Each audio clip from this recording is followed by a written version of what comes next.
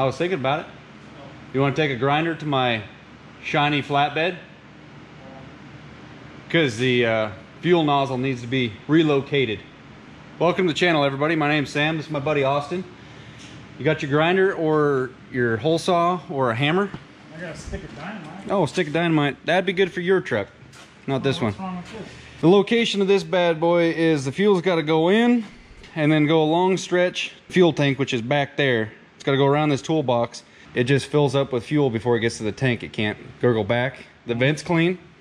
And I got rid of the check ball in there. I even swapped out the spout for a second gen one that I know that works good. But the angle is just too flat. So what my plan here tonight, which entails the hole saw, or I don't know if I'll go this route and do a square hole or just hole saw it, but I'll go right here because then it's just pretty much a straight down shot and then the 90 that goes into the tank. That way I know it'll work, because when I fuel up the off-road pump, I can stretch the on-road big rig pump to fit this, but the only way I can make it happen, I've tried all kinds of different stuff, is I got to put it on level 1 and flip it upside down. So it sucks. See what I'm working with up there? I mean, it's got a kink in it right now. I tried to maneuver it on top of the spring leaf bolt, but no luck. I've been fighting it for like a year, and somebody recommended doing this a while back, so I'm just gonna knock it out, among other things. Delete the little toolbox on the L tank and actually hook the pump up. That's what we're going to tonight. What are you gonna do to your boat? Just make sure everything works so I don't get stuck out on the lake. You got your paddle oar? No, I got a little plastic one. You got your feet too? That's for the guests. Yeah. They get out and swim. I'm thinking hole saw. I put that on there just for funny. Truck doesn't have def, never had def, but it's funny. Yeah, I guess you could go right there. You know. So I'll just loosen this up, take the 90, spin it over there, and drill a hole right there with the hole saw. Weld a little mount for the spout to go in, and just be done with it. I really didn't want to do that, but I don't think we got any other option, because it just, like, that's as straight as a shot as I can get, and it still doesn't work. It just builds up fuel in there, and then it kicks the gun off. So it'll cut it though. I drilled a hole out of the other bed with this one. Yeah, it should. Yeah, so this is 4-inch square, and that's enough for that. And so, I guess so. yeah, it'll be something of the same nature, just right here on the back. Okay, so I'm going to use this bad boy right here. This was off of that green truck over there. It had a secondary tank on it, so it had 2 filler spouts. That's a stock one, and this would have been the secondary one. I thought about just making a hole saw just enough so this thing would fit in there and I could screw it right to the back, but it's not going to give me much tilt, and I don't know. I think that might cause a problem down the road, so I'm going to put the bigger hole saw in there and then cut a part of this bracket off or make a new one, and mount this thing in there so I'll have a tilted spout. But this one has a vent and everything that I need. Good to go.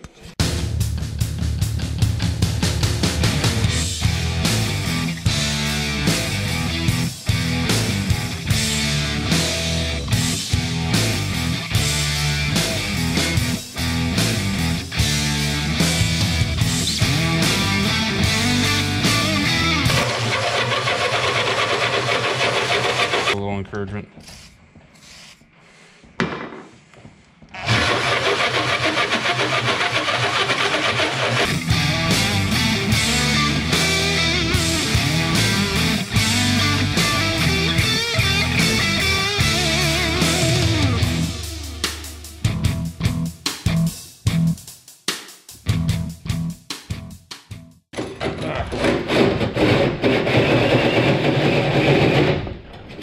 Come on, baby, just break through.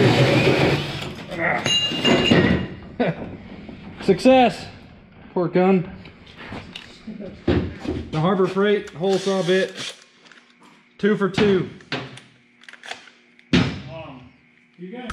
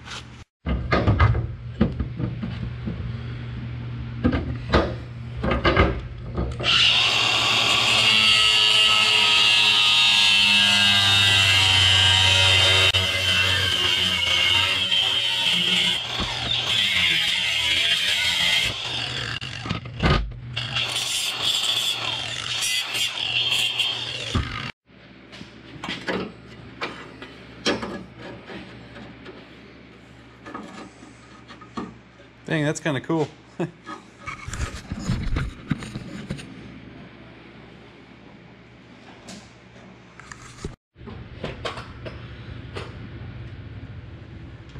Gracias.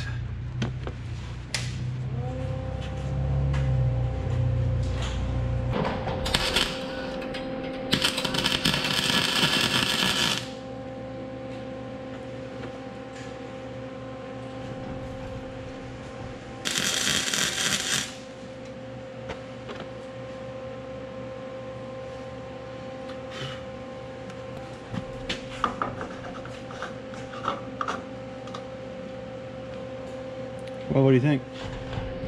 Work? This might be my masterpiece. Look pretty slick. I'm a fan.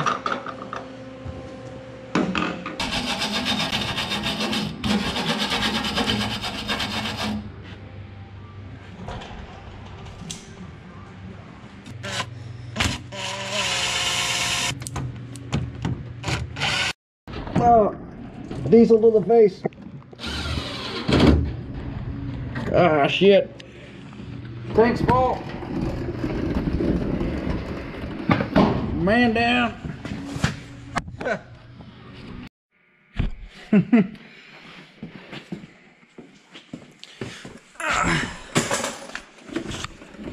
Well, I'll go ahead and give you the full gist of it.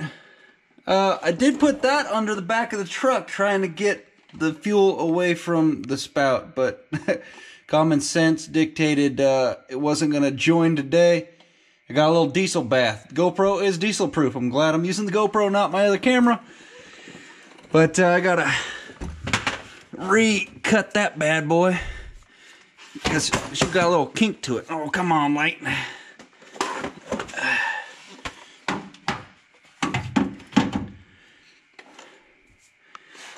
Well, I got us this far. Took ourselves a nice diesel bath. It is a pretty full tank, but I thought if I put the jack under the back, it would lift it up and keep it away from this end. But I guess that fuel spout is kind of on the side of the tank a little bit. So I'm going to go ahead and cut this thing so that it'll fit. I got to use my new tool. We have progress, and we have had a diesel bath. I'll admit, I did have the bath. I'll leave it in there for you guys. What I was trying to do was to loosen this clamp and just rotate the nozzle, the boot, and everything. But it was just barely grabbing on there. Pain in the butt. So I ended up deleting this whole thing because it had a coupler in the middle. And you can see this is the stuff that came with the truck, whoever upfitted this Northstar bed to it. So I had a radiator hose. That's what this is, and it's held up better than what they put down here. So I'm going to put that in there right now. Situation, tank is pretty full. Obviously, it would have been better and way easier to avoid the diesel bath if I hadn't done this with a full tank, but I got the bug to do this tonight, and we're making it happen. We spilled a little bit of diesel, but I got the new tube up on there.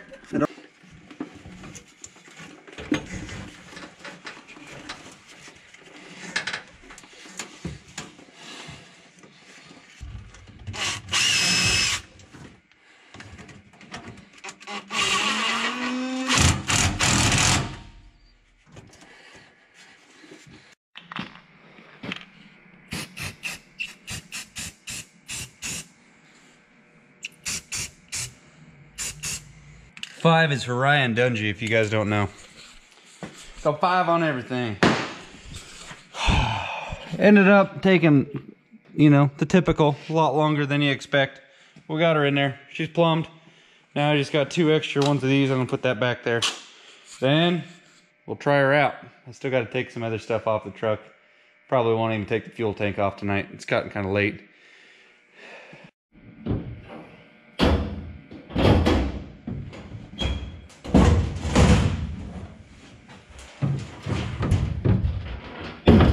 I'm gonna try it without the toolbox on there. It's a nice little L tank at this point. Still get my, you know, 75 gallons.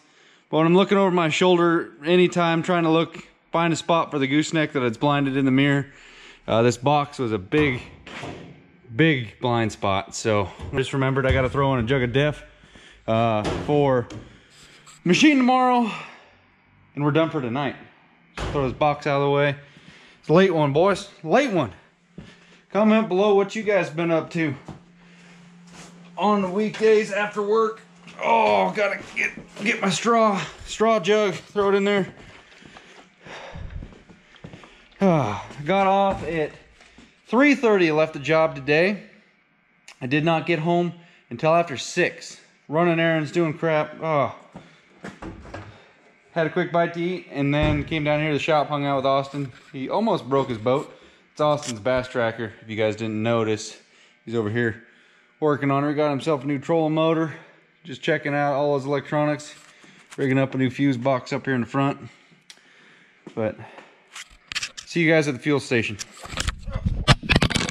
Man. Right. Moment of truth to see if the big rig nozzle will work in my friggin' flatbed, because I put the insert nozzle in a different place. Let's see if it'll work.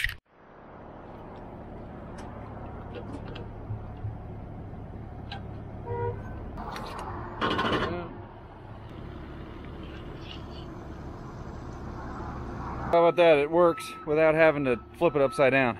So, victory. I normally use where that guy was at. That way I can fill up the off-road at the same time. That old boy's got a fun job. Reason why I moved it farther to the back anyway, because it just didn't have a good shot at getting fuel down into the tank. Had to go around this toolbox. But my station here, I normally use this pump right here. Park the truck on the back side of this tank, and the off-road pump's on the other side. That way I can fill both my tanks at the same time. It makes life so much more convenient. And the way this thing was set up before, I couldn't even use the regular pump. Sometimes I'd have trouble getting it to work. So now that I put it over there, it works a little bit better.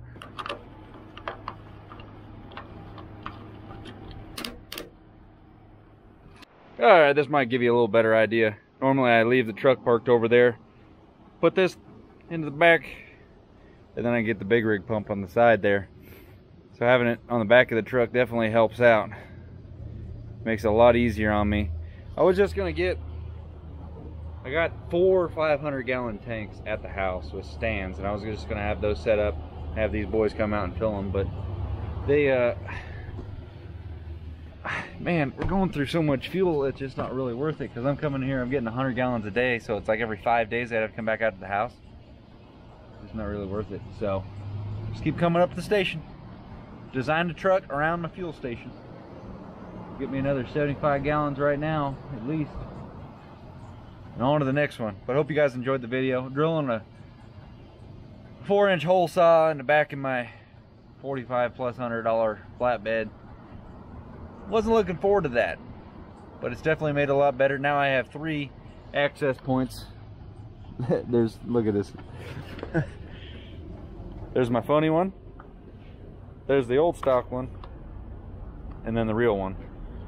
So, somebody trying to steal some diesel out of my truck, they got to go through a couple different options. But anyway, I think that's funny. But we were somewhat successful. But we'll see you guys in the next one. Like this video, comment below what you guys think about just drilling into a flatbed like this. I wish they would have designed it properly to fit, get into the tank a little better than that. Done something different. But anyway, subscribe, like the video, comment, share the video, do a bunch of stuff, help promote the channel. BeBeltandSon.com. Buy yourself a hat. We're only at 35 gallons here. We got time to kill. Anyway, see you guys on the next one. Later.